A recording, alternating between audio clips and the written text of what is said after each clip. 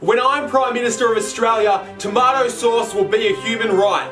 That's right, no longer will greedy corporations be able to charge you 30 cents, 40 cents, even $1 for the fair shake of the dead horse on your dead horse. Selling a meat pie without tomato sauce is like selling a car without an engine, selling a video game with DLC, or selling a Daryl Braithwaite CD without the song Horses, which is why it will be illegal under the government I lead. Also, I will use ASIO's top secret time machine to go back in time and make Shannon Noll the winner of Season 1 of Australian Idol.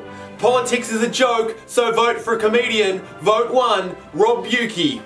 Authorised and spoken by Rob Buki for Newcastle Avocado Party.